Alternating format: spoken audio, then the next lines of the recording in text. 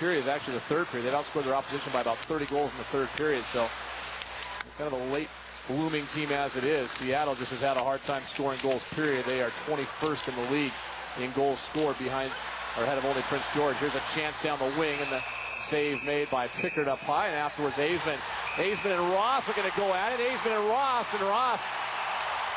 gets the better of Aasman. I'll tell you what, that was the guy in Brad Ross that just kind of jumped him. You know, you love to see a guy like Ross. He gets lots of penalties. He's a high-rated draft pick, and you look at him and you think, why is he so good? That's why. There's no hesitation in that guy. There was the instant he knew that something was going to happen, he jumped on him. He was the aggressor. That was a good job. Got the sticks up a little bit. Brad Ross will go to the penalty box. Ross is a guy that has racked up a ton of penalty minutes already this season. That'll be probably in the 150 range for him when it's all said and done. He gets at least 5 on the play, and he is among the leaders as well in minor penalties.